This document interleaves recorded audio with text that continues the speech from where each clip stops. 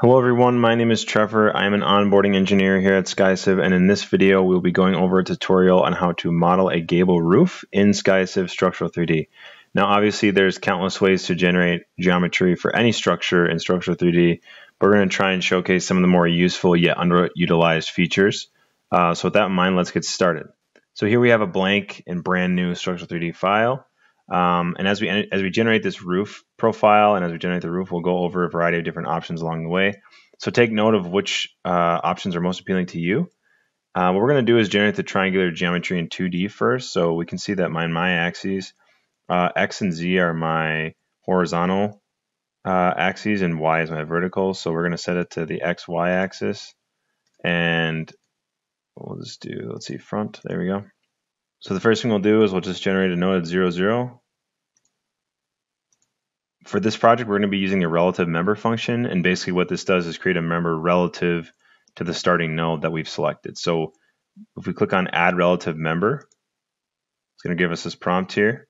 There's two ways to do it. You can either put in the change in position between your node and the next node, or we can go to this drop down, make sure we click on XY plane. So this now we're looking at the XY plane, and basically what it's asking is from this point, from the x-axis, positive counterclockwise, what is the angle of our member and what is the length of that member.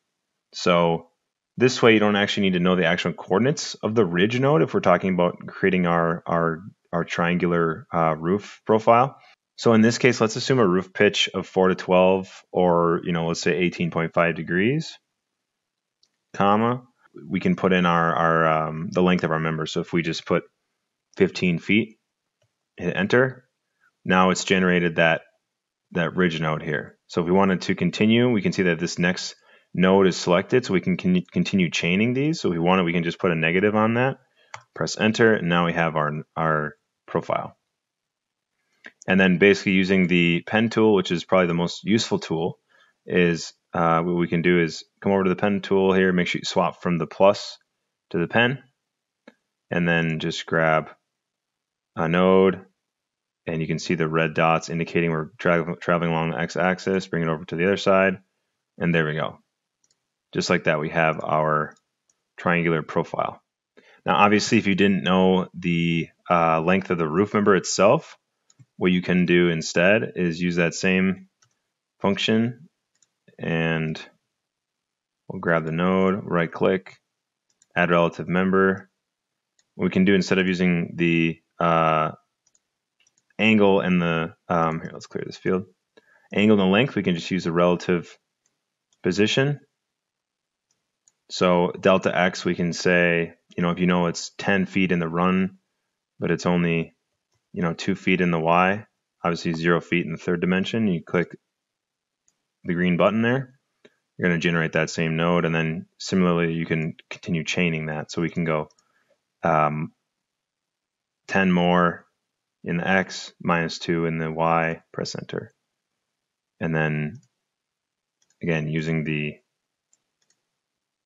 pen tool to close that off. So a couple different ways you can create that triangle geometry. So now that we have the profile of our geometry, what we can do is we can create the rest of the structure. So if we click and drag our mouse, we can grab our entire structure here. And what we can do is we can go to the edit operations and repeat, or again, if we have stuff selected here, we can right click, we go down to repeat, and now we can generate the third dimension. So we want to do a linear repetition, and we can do as many repetitions as we want. So if you only wanted to create the two ends of it, it would just be obviously one repetition, but just for sake of example, we'll show, let's say 4 repetitions at 10 feet, and we want to do the negative z-axis or positive z-axis, really doesn't matter to you. And then we don't have any loads, we can uncheck this, and we don't have any supports, we can uncheck this. But we can connect the nodes with the members if we'd like.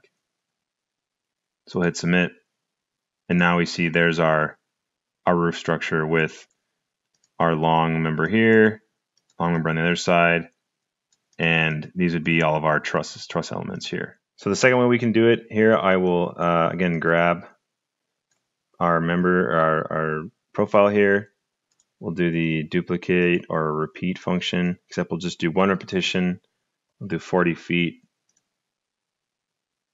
z-axis, connecting the nodes. That way we just have just this type of roof. We don't have the interior members, but what we can do is take advantage of this function called the span members function.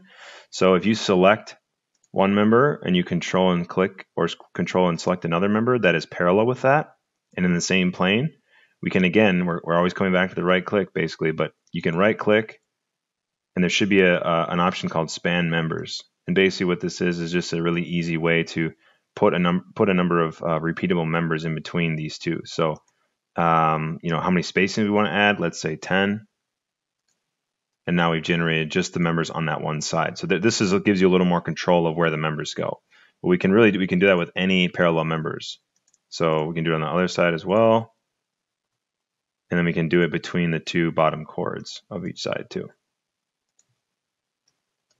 And that's kind of the same structure we had before, or similar to it.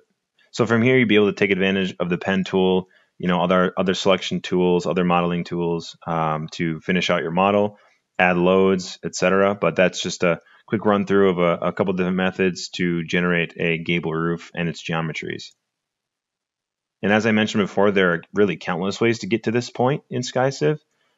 So explore the operations, explore the right-click functionality, and then other tools like operations and stuff like that to find the most effective way for you. This was a pretty short video, but we hope you found it useful or insightful. And if you did, please give it a like and a subscribe to our YouTube channel for more content. And make sure to follow us on LinkedIn and Facebook for even more interesting stuff. Thanks for watching. We hope to see you guys on the platform soon.